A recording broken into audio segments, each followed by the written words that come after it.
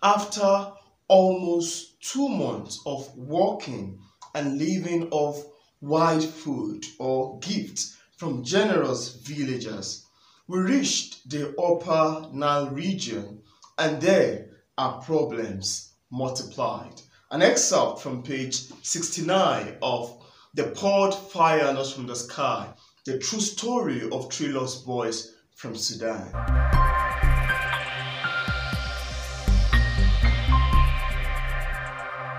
Hi guys, welcome back to my YouTube channel and to the review of The Poured Fire Not from the Sky by Benson Deng, Benjamin Ajak with Judy A. Bexton.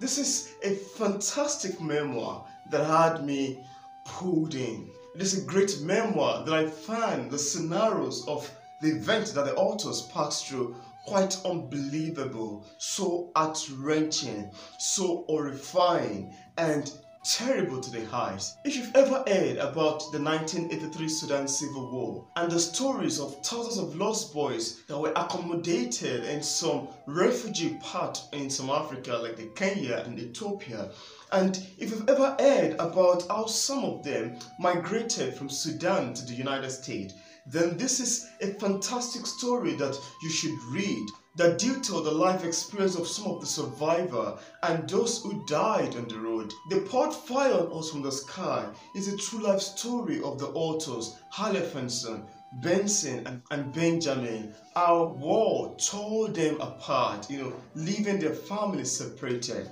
Our war had a drastic effect on them and how it changed their lives. While I read the book, I have a lot of things coming into my mind. I was imagining the book a different way, in different method.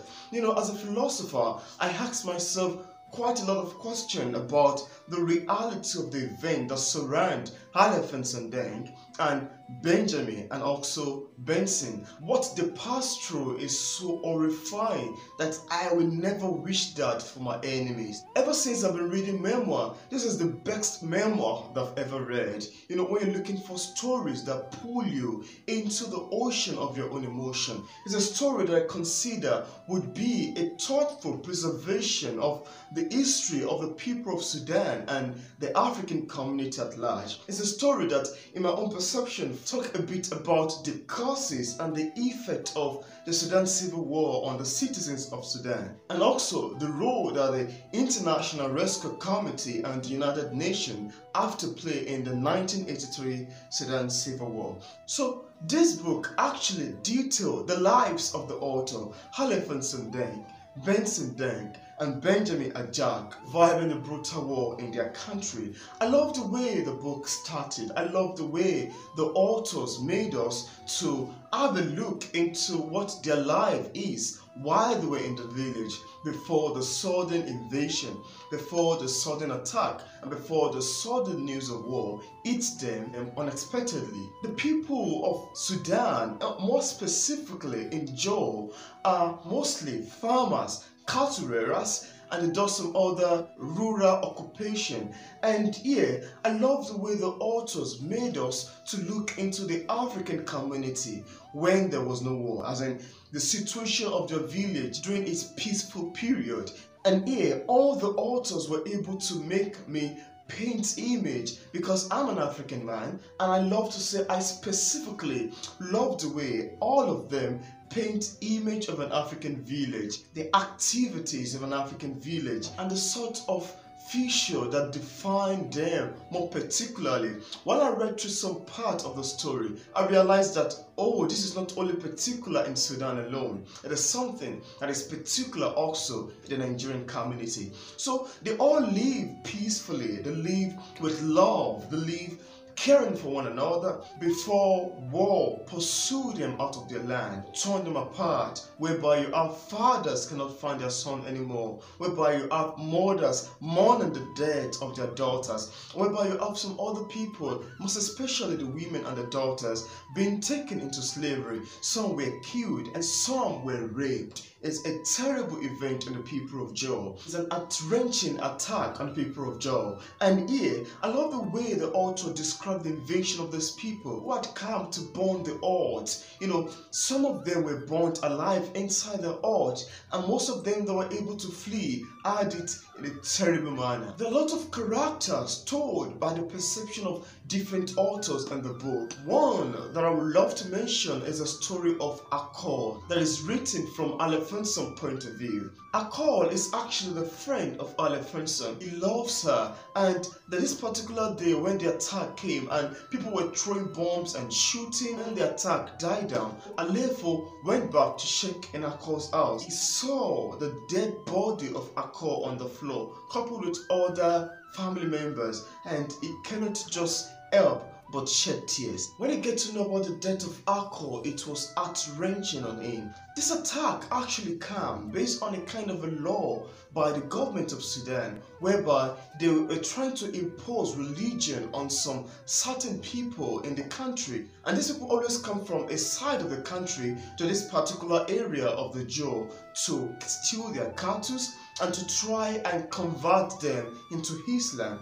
There are other reasons that lead to the war, like race, religion, ethnic problem, and oil. However, while I read this book, while I read through the pain, the agony, the heart-wrenching experiences that this innocent boy passed through, surviving the terrible war of the 1983 Sudan Civil War, it had me imagining and questioning reality that these are children who knows nothing about oil, who knows nothing about race, who have no problem with ethnic differences. Then why are they made to suffer the death? Also, the account of the Muharili attack on the villagers made me to imagine how barbaric we still have this problem, whereby you have some people trying to impose their religion on certain people. I think that religion should be a free way of life without anybody imposing laws whatsoever. However, the attack of the Muharilins on the villagers made me remember the recent death of the brother Samuel, who was recently stoned to death and burned into ashes just for alleged blasphemy of Prophet Muhammad in northern Nigeria. This is an act that I think some people in Africa are yet to understand. The real definition of religion is the greatest act of inhumanity, an unbelievable act, weird act, especially in our current century. So as the boys fled their land, escaping bullets, escaping bombs, the war made them to embark on a journey that they are yet to understand. This is a journey that is full of hostility, full of starvation, full of heart-wrenching events, full of compassion, full of hunger, and quite a lot of things. I myself cannot even imagine trekking a long distance, not to talk about people trekking thousands of miles, moving all the way from Sudan. Sometimes they cross to the river Nile, and again back on their journey, moving all through to Ethiopia, and from Ethiopia they keep trekking all the way, moving from one part to the other until they arrived in the Kakuma refugee camp in Kenya. You can imagine the thousands of miles that these young boys trek. It left me feeling astonished. I was surprised and absolutely amazed reading through the sort of problem and experience that they've passed through. I love to consider it a hell on earth experience. Trekking the long journey is not the only issue they had through, and there's a map towards the beginning part of the book that detail the journey of Aleppo and the journey of Benson, with one on thick line and the other on dotted line. And I was like, can you imagine someone trekking this long journey? This is something that a plane ought to do. Just like I recited in the excerpt section of the review, where Benson wrote that after almost 2 months of walking and living off wild food or gift from generous villagers, we reached the Upper Nile region, and there a problem multiplied. There are lots of issues, lots of difficult situations that these boys pass through. At first, they walk on barefoot. That alone is a different thing. And again, most of them do not even have clothes. Most of them have to trek naked, while some were lucky to have a short sleeve on themselves and a short knicker. When I was reading the book, I was imagining how were they able to survive the scorching sun, trekking through the Sahara Desert without water, without eating. It is very, very sad. I was like, how can that even be possible? And even the fact that they're going to do this again and rest in the night. Sometimes they rest inside bush, living in fear. That's why some of them were killed by lion. That's why some of them were killed by crocodiles. Yeah, that reminds me. The author wrote that when they were trying to cross the river Nile, that the experience crossing river Nile was very horrendous, because mosquito apart, some of the boys were killed by crocodiles, swallowed alive by crocodile. And I was like, oh my God, this is very hard. This is heart-wrenching. And one of the things that strikes me most is the fact that these boys are young. They are children in the age of 7, 6, and 9. Considering how young they are, for them to be able to pass through such kind of difficult, situation brought me to tears when I read the book. Ordinarily, I wouldn't deny the fact that this book made me cry. There are several other things that are mentioned in the book, and this is how Aleppo wrote that they were able to perceive water from a very far distance. When I read this part, I was like, this must have been so hard on them for them to have been able to perceive water from a far distance. They also wrote about when there was no food for them, how they ate leaf and, ate some weird fruit that they did not even know, they are not familiar with, all in the name of surviving, and how the journey was so tough on them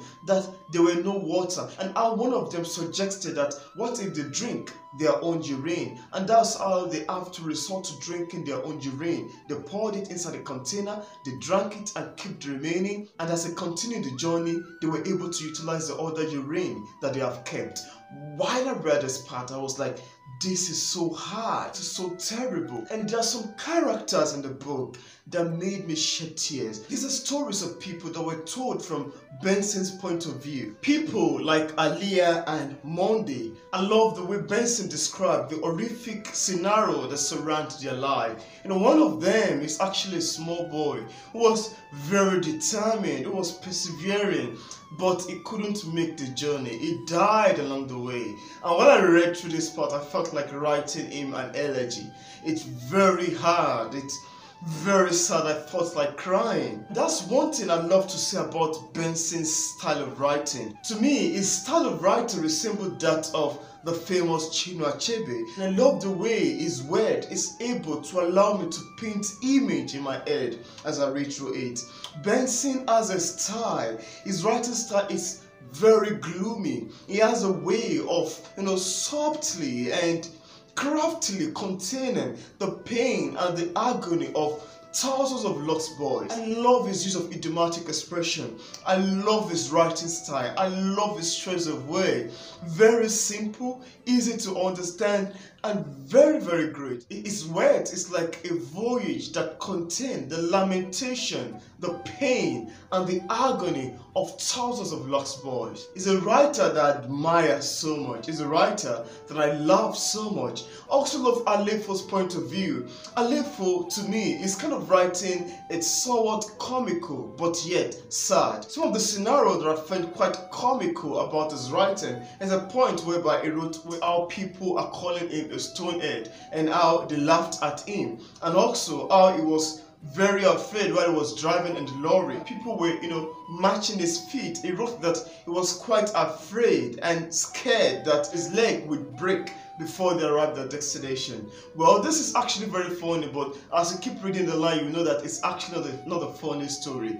It is very sad. It is, so wrenching. It is evocative, and it's for sure one of those fantastic memoirs that I've ever read. Aleppo's style of writing too is very hard, that at some point I began to imagine if he had the most horrific event or experience among the other writers. As a philosopher, while I read through this book, I began to think differently. I began to imagine differently. I love asking some questions, but I began to understand and realize that no matter how hard a situation may be, those who will survive it will definitely survive it, and those who would not survive it, sadly, would not survive it. Because Aleppo, for instance, slept among dead bodies, pretending as if he was dead, and he was even kicked by an army. Had he breathed at that time, he would have died, and we might have not even get to hear about his story.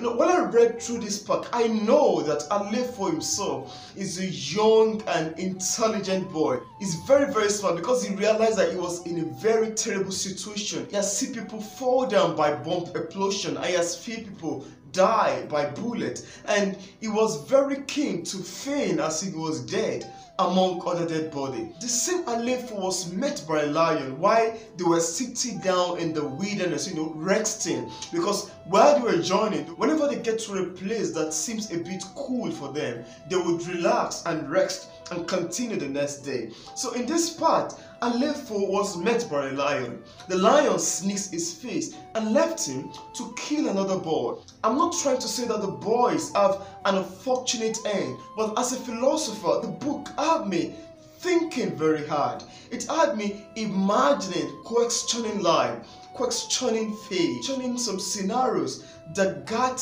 me thinking on and on. The same Aleppo was starved, vulnerable, sick at some point, yet he overcame it. Even the death of his colleague should have stopped him, should have discouraged him from continuing in his journey, because even old men and women died, much less a young, helpless boy.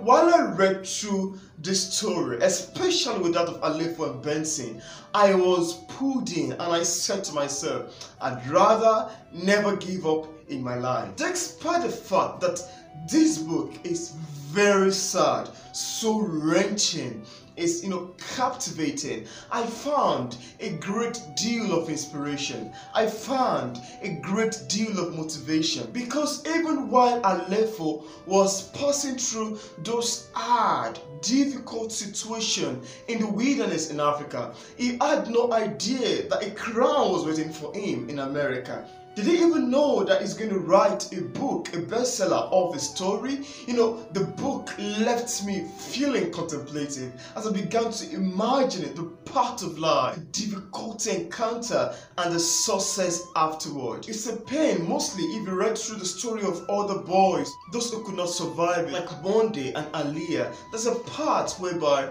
I think Aliyah had trekked a lot of journey, and now is exhausted his energy. He does not have water. While I read through this book, I began to understand the importance of water, that it's very available to us here and can be scarce in some certain location. Because it's because of water that some people died. Some people died of starvation. And there's a part that the author made reference to skull found in the sand of the desert.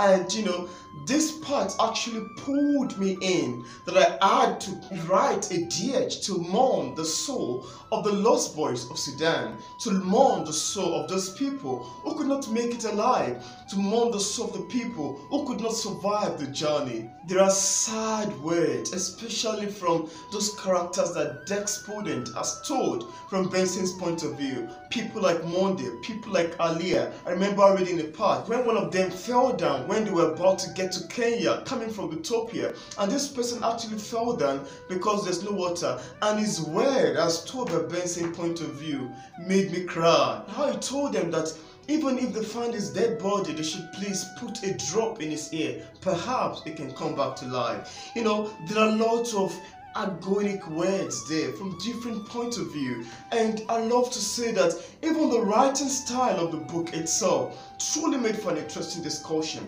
It truly made for an interesting read, and I give this book a 5 over 5 star review. It owns my sincere and heartfelt recommendation. There is much to say about this book, but I don't want to talk about everything in entirety. I just want to give you a short video book recommendation for you to have an idea of what is contained in this fantastic tearful memoir that had me captivated until I finished indulging my emotions in it. I consider this book to be a thoughtful resource towards the preservation of the history of the people of Sudan and Africa at large. It also expounds on the importance and the role that the UN and the IRC have to play in the 1983 Sudan Civil War. I have quite a lot of questions to ask about this book. The book left me with so many imaginations, so many questions, tropping through my mind that I earnestly desire to have an answer to. I don't want to talk about the book in entirety. I just want to give you a short video book recommendation for you to have an idea of what is contained in Elephants and Den, Benson Denk, and Benjamin's The Poured Fire on Us from the Sky. It's a fantastic book. It's heart-wrenching, it is inspiring, it is tearful. And if you are the one that is not so much familiar with history in Sudan, I'm pretty sure you'll love to pick up this book. If you're a lover of memoir, if you're a lover of autobiography, or if you're a lover of literature at large, this book is going to pique your interest. And if you've ever want to know more about the stories of the lost boys of Sudan, then I recommend you getting a copy of The Poured Fire on Us from the Sky. So this is where I'm gonna stop my review of this book. If you're yet to click on the subscribe button, I want to urge you to please click on the subscribe button over there. Don't forget to turn on the notification bell so you can get notified anytime I release new videos. Thank you very much for watching my short video book recommendation of The Poured Fire on Us from the Sky. It's a story that is beyond my description. It's a story that is beyond imagination. It is very, very great. It is brilliant. It is powerfully written just for you to go out there and check it out. Thank you very much for watching. See you in my next video. Goodbye.